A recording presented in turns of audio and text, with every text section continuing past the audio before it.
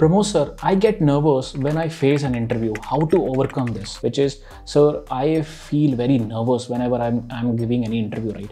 So I'm going to give you this answer in a very sensitive, I know it's a very sensitive topic, right? I was also nervous when I have started giving my interviews, right? The reason I'm telling you all this is because, see, interviews are scary. This is true. But you have to be calm. Trust me, whenever you are calm, give a pause, then think about it, right? The problem that we generally do is, for example, suppose I ask you a question related to, okay, what exactly is a system testing? Something like this, right? Immediately you will think about it for milliseconds, what exactly is the system testing, and immediately you will start giving answer, right? This is not actually a correct way. Where what you can do is, you can repeat the answer, which is, I think it's one of the important things. Repeat the question, I mean to say, where you will just repeat, okay, sir, you are asking what is system testing, right? Behind the scene, your subconscious mind is actually collecting what exactly is a system testing, right? Okay, so system testing involves the functional testing as well as non-functional testing, right? Now you are able to basically recall that thing. So take a break for some time, right? Whenever you feel nervous while giving the answer, right? Take a little break. If you want to repeat the same question so that your subconscious mind will basically give you the answer, right? And don't be nervous. So how to overcome nervous in this case, right? Nervousness, basically what you need to do is you have to slow down a little bit, like this. For example, right now I'm also talking fast, but I will just slow down for you sometimes so that you can understand me better.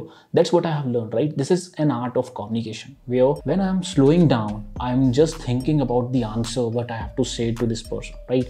Again, even if there are two ways, if you don't know the answer, I think the easiest way is that, hi sir, I am not able to recall this as of now, but if you give me some time, definitely I can Google this, or I can go to the internet, I will come up with this some answer and definitely can reply you back. But right now I'm not able to recall. Can we move to the next question? This is what I have done, and trust me, it works. All the big companies, all the interviews basically accept this answer. If you don't know the answer, please skip the question, because see, suppose he is going to ask you 10 questions, right? If you skip one or two, that's fine, because the next questions probably you will know the answer, right? So skipping is another thing which will basically give you a edge, right? Calm down, skip the answer whenever you get the nervous. If you have too much nervousness, right, this is one of the important techniques. So one of the technique that I try is calm down, little breathe, and just say that, okay sir, I'm gonna give you, slow down little bit. A slow down is also works sometimes.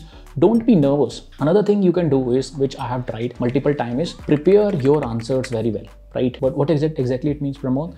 See, tell me about yourself is the first question that everybody is going to ask, right? So make sure you remember this and you just have a practice, right? For example, you can tell that, okay, what you have done in the past, what you are doing currently, what is your plan, right? These things you can remember, right? And in the end, whenever they say, okay, do you have any questions or something, you can basically prepare well, right? Couple of questions you can prepare well. For example, another thing you can prepare is, what are my daily tasks? Suppose you are an experienced person, they are going to ask this question, which is, what's your daily task looks like, right? You can prepare well on this, right? This way you will get less nervous as compared to the unprepared person, right? That's what I believe, right? I hope you are able to relate this. This is one of the things that I have tried. It works very well for me, right? Thanks for watching this video. I hope you have liked something. This is one of the video series that I'm doing to basically go through a couple of interview questions, which basically my students are asking. I hope you also have these kinds of questions. Put down into the comment if you want part 3, part 2, right? Just comment down below that, yes, we want this series. Like and subscribe for this kind of video. And Automation Tester Blueprint, guys, new batch is starting. Make sure you check it out. Make sure you enroll in the live classes. Let's become an automation tester in the 2023. That's what we're going to do, right? I'll see you in the next video. Bye.